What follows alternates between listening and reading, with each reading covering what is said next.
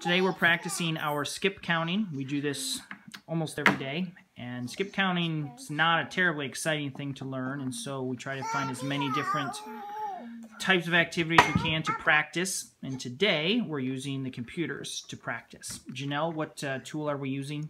The spreadsheet. So we have a spreadsheet set up with some of the numbers filled in, and they're responsible for completing them. Janelle, why don't you show us what numbers are you working on right now? 5. Okay, why don't you go ahead and fill some in for us? 20, 25.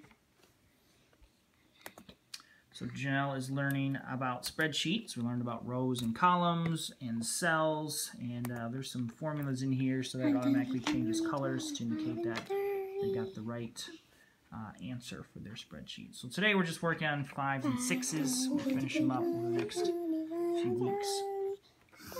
John, can you show me yours?